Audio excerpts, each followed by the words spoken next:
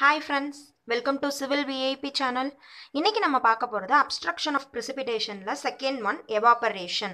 Evaporation அப்படின்னா என்ன? Evaporation loss-ஐ எப்படி calculate பண்றது? அந்த எந்த instrument வச்சு measure பண்றது?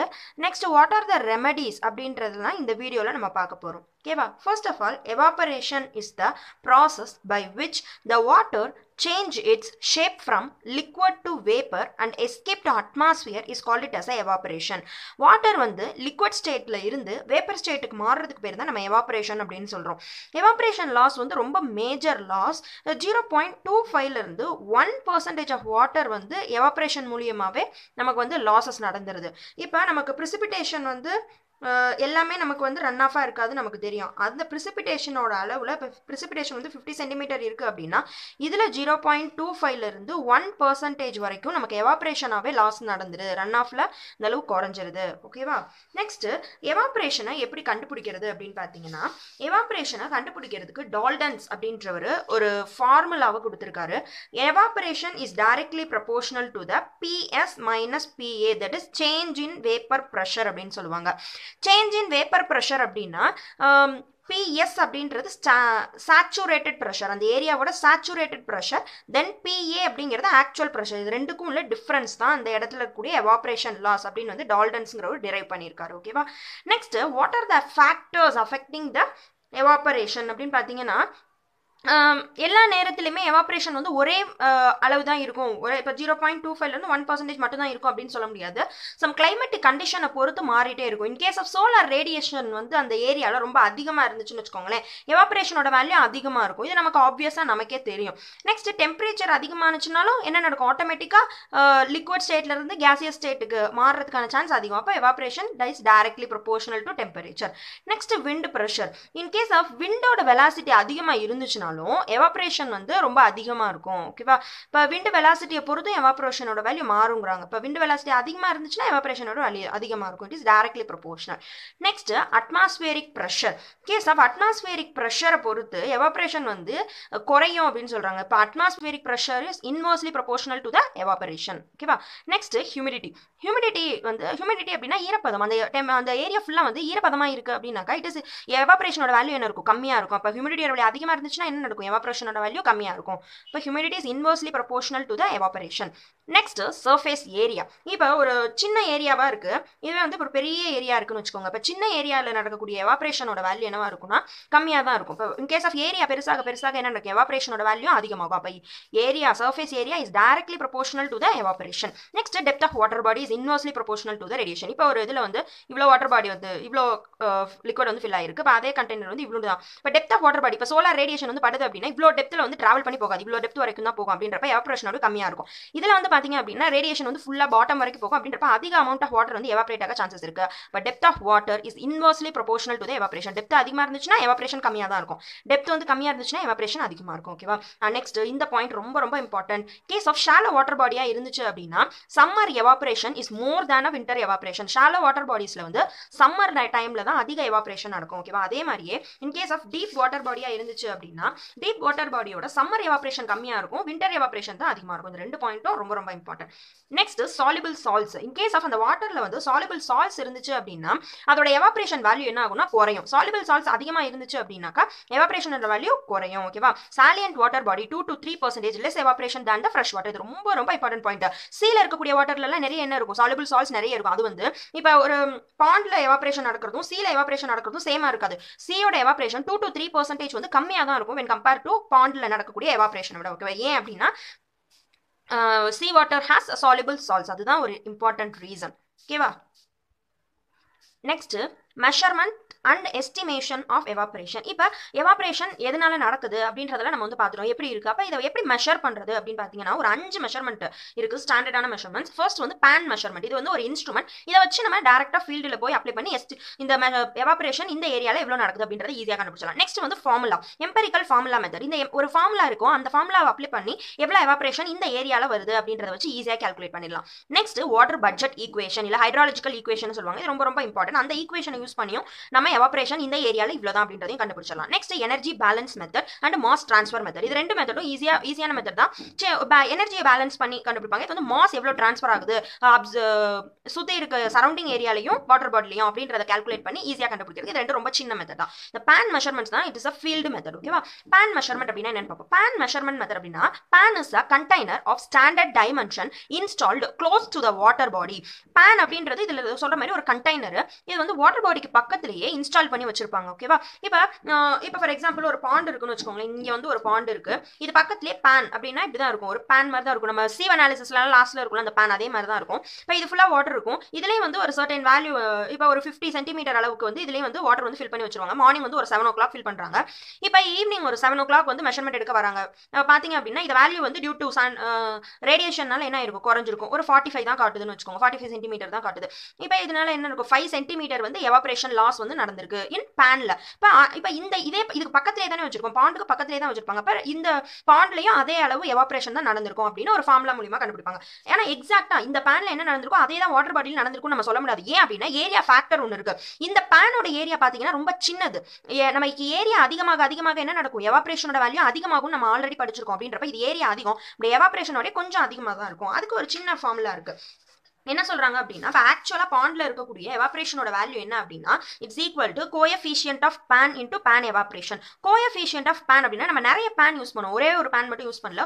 ஒரு 4 டைப் ஆஃப் பேன் யூஸ் பண்றாங்க ஸ்டாண்டர்டா இன் வாட்டர் டிபார்ட்மெண்ட்ல. அது ஒவ்வொரு பேனுக்கும் கோஎஃபிஷியன்ட் ஆஃப் பேன் வந்து இருக்கு. இப்போ USWB கிளாஸ் A பேன் ஒன்று இருக்கு. அதோட கோஎஃபிஷியன்ட் ஆஃப் பேன் வந்து 0.7.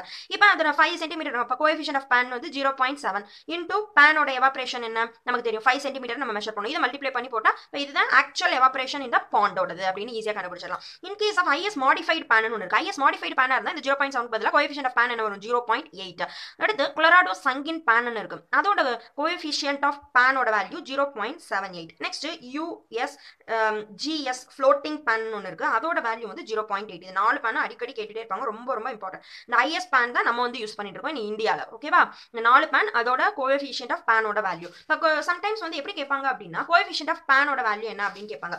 இப்போ கோஎஃபிஷியன்ட் ஆஃப் பேனுங்கிறது என்ன அப்படின்னா evaporation of reservoir divided by evaporation of pan. Pan evaporation நம்ம வந்து ஃபீல்டில் போய் மெஷர் பண்ணிக்கலாம். ரிசர்வாயரோட நம்ம கால்குலேஷன் மூலமா கண்டுபிடிச்சோம் அப்படின்னா இது ரெண்டுத்துக்கும் இப்போ என்ன பேன் யூஸ் பண்ணிருக்காங்கன்னு எனக்கு தெரியல அப்படின்னாக்கா இது மூலமா போட்டு coefficient of pan கண்டுபிடிச்சலாம். Coefficient of pan வந்து இப்போ 0.7 வந்துச்சுன்னா USWB கிளாஸ் A பேன் வந்து யூஸ் பண்ணிருக்காங்க அப்படின்றது ஈஸியா கண்டுபிடிச்சிடலாம். ஓகேவா?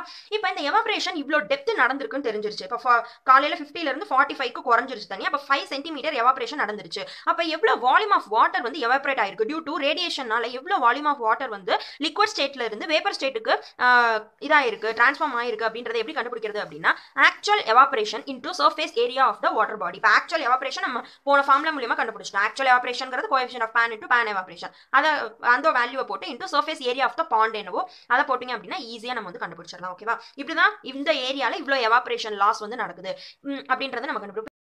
ஒரு 4 பேன் பார்த்தோம் இல்லையா, சம்டைம்ஸ் அதோட டைமென்ஷன்ஸ் கூட கேட்பாங்க. ஃபர்ஸ்ட் வந்து USWA கிளாஸ் A பேன். இது எப்படி இருக்கும் அப்படின்னா இது வந்து ஒரு GI ஷீட்னால இருக்கும், ஒரு சிலிண்ட்ரிக்கல் ஷேப்ல இருக்கும்.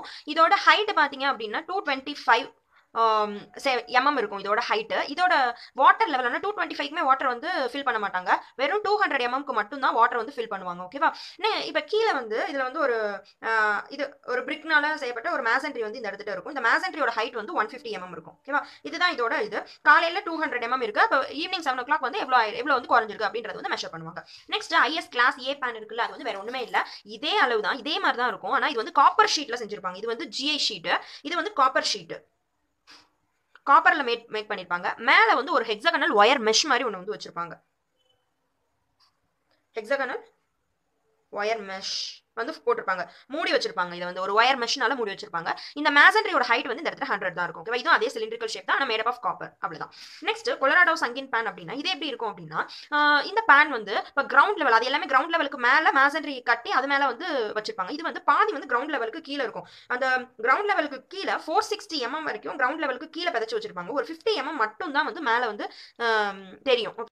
இதோட ஏரியா வந்து 920 cross 920 இருக்கும். Next US GS floating pan. இந்த ஃப்ளோட்டிங் பேன் அப்படின்னு பேர்லேயே இருக்கு. இது வந்து என்ன இருக்குன்னா அந்த பாடி சர்ஃபேஸ் பாடி இருக்கு இல்லையா, வாட்டர் பாடி, அந்த சர்ஃபேஸ் வாட்டர் பாடியிலே அப்படியே ஒரு ஃப்ளோட்டிங் இதை வச்சு ஃப்ளோட் பண்ணி விட்டுருப்பாங்க.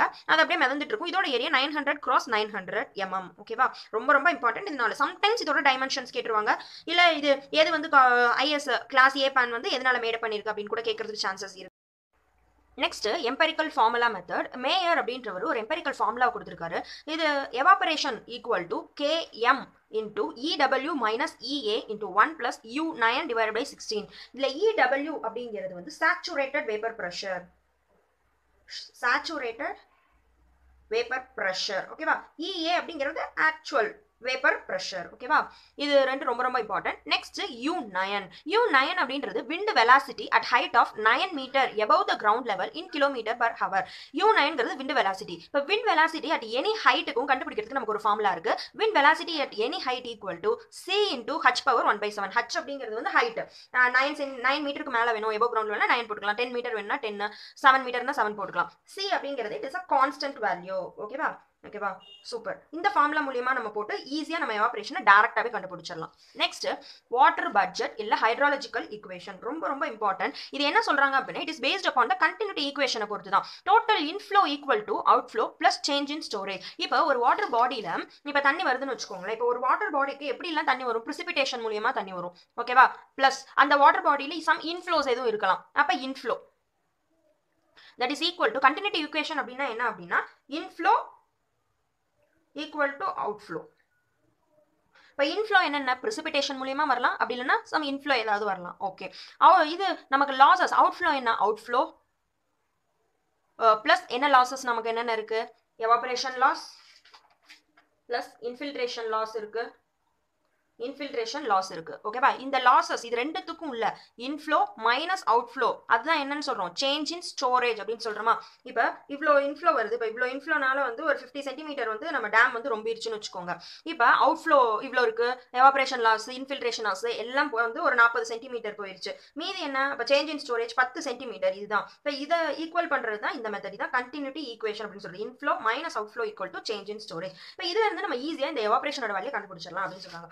இப்போ இன்ஃப்ளோவோட வேல்யூ இப்போ இங்க வந்து எல்லாமே இன் டர்ம்ஸ் ஆஃப் இப்போ இன்ஃப்ளோலாம் என்ன இருக்கும், மீட்டர் பர் செகண்ட்ல இருக்கும், மீட்டர் கியூப் பர் செகண்ட். இப்போ இது எல்லாமே வால்யூம்ல கன்வெர்ட் ஆயிடும். இவ்வளோ மீட்டர் கியூப் ஆஃப் வாட்டர் வந்து எவாபரேட் ஆகுது அப்படின்னா என்ன மல்டிப்ளை பண்ணி இன்டூ டைமால மல்டிப்ளை பண்ணா செகண்ட் கேன்சல் ஆயிடும், மீட்டர் கியூப் வால்யூம்ல கிடைச்சிடும். நெக்ஸ்ட் precipitation இன் டெப்த் சென்டிமீட்டர்ல கிடைக்கும். இதோட ஏரியா இன் சென்டிமீட்டர் ஸ்கொயர். அப்ப இது மூணு மல்டிப்ளை பண்ணா மீட்டர் கியூப்ல எனக்கு வந்து ஆன்சர் கிடைச்சு. எல்லாமே இன் டர்ம்ஸ் ஆஃப் வால்யூம்ல இருக்கும் ஓகேவா. அதாவது precipitation ரெண்டும் இன்ஃப்ளோ. அவுட்ஃப்ளோ என்னென்ன, அவுட்ஃப்ளோ அதோட value plus எவாபரேஷனோட value plus seepage லாஸ்னாலும் infiltration லாஸ்னாலும் ஒன்று தான். இது plus R minus change in storage. ஏன் இந்த இடத்துல வந்து சேஞ்ச் இன் ஸ்டோரேஜ் எய்தர் பாசிட்டிவாகவும் இருக்கலாம் நெகட்டிவாகவும் இருக்கலாம். இன் கேஸ் ஆஃப் இன்ஃப்ளோ அதிகமாக இருந்துச்சுன்னா அவுட்ஃப்ளோவோட இது வந்து சேஞ்ச் இன் ஸ்டோரேஜ் என்ன, பாசிட்டிவ் சேஞ்ச் இன் ஸ்டோரேஜா இருக்கும்.